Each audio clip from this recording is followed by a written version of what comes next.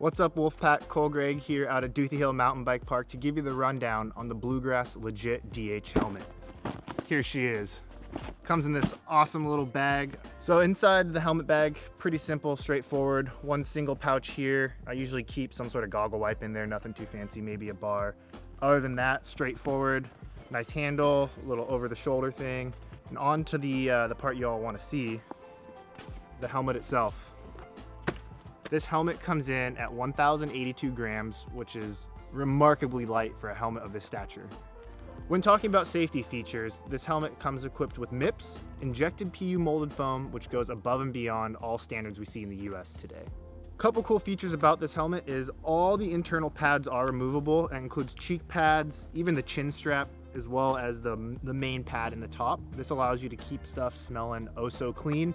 I'm one to talk. I am horrible about cleaning my helmet, so it's definitely a little added bonus. I don't have to really stress over, oh, I gotta, work to get all this stuff out. When it comes to ventilation, this helmet has your back with a total of 15 vents. We have 3 here on the nose cone, 3 above the brow, 1 larger upper in the center, 2 even bigger ones here on the back, as well as these 2 nice little exhaust ports down here below.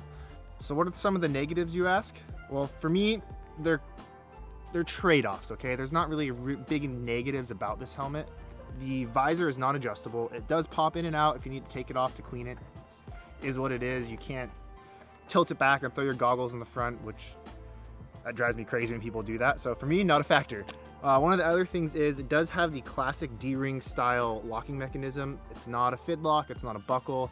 Again, compromise. I personally enjoy D-rings. They've been tried and true since what, like the 70s in motocross when they came out. Probably earlier than that, I have no idea. Can't go wrong, kind of base of the story there. So as far as sizes go, Bluegrass did a great job offering extra small through extra large with 2 centimeter increments per size. So this medium helmet for me fits like a true medium. It's none of like the, oh, it's a small medium, it's a medium large.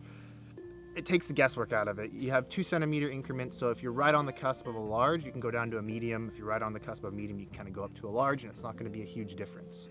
So a little backstory on how I came to have this helmet. I was over in Morzine last summer to spend 4 weeks riding the bike parks plural, there's many out there.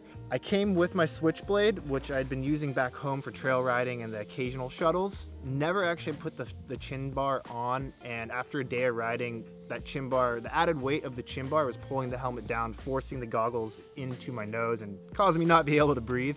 And after, I think that day was like 10,000 feet of descent, got to the point where it was in the back of my mind. I didn't want to think about it, so checked out a few shops and ended up with this helmet purely for the fact that when I got it till right here, I knew I was home, and just, it fits so good. Like, the best way to describe it is a cloud that will save your life. That's pretty much the way I can put it. Until you actually get this helmet on, there's no comparison in comfort for my face shape. The TLD helmets that I tried on actually ended up hurting my ears and not being comfortable, and it was worth the extra $100 to go with the Bluegrass. So one of the things you might be wondering is, what does this helmet cost? So when I purchased this helmet at, what was it? It was in Leger at one of the bike shops. I think it was the Norco shop there in town.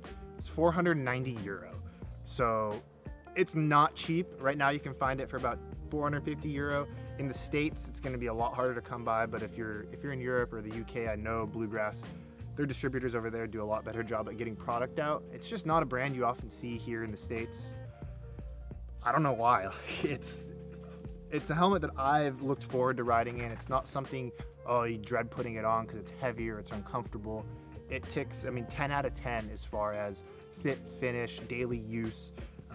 Couple of the downsides, like I mentioned before, the visor is not movable. You have a D-ring locking mechanism, which that's not your thing. Sorry, that's what you get.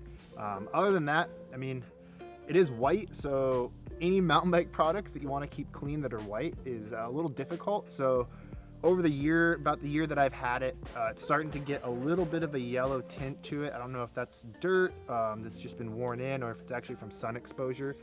But overall, from that like 10-foot mark, it looks great. And for me to keep something somewhat white through a whole season of riding is awesome. To kind of tie everything together, if you're looking for a helmet to spend days and days in the bike park, the occasional enduro pedal, I'd say look no further than the Bluegrass Legit.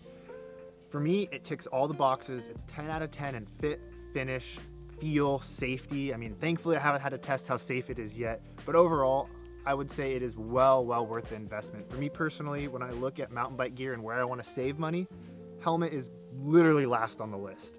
So keep that in mind when you're searching for new helmets. It's great you can get a bargain on something, but the noggin is the only thing we can't fix. Doctors can screw together a collarbone, fix a finger, it doesn't matter, your brain is important.